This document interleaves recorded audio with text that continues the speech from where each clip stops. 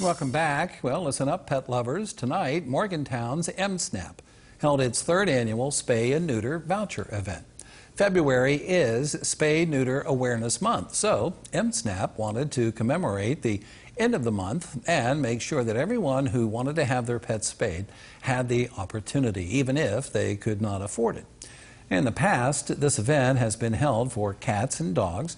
However, this year, just for cats. Organizers say that the amount of cats that cannot be cared for has become a real issue in the community.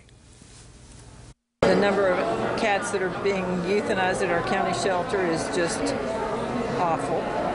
So we're addressing the cat population this year.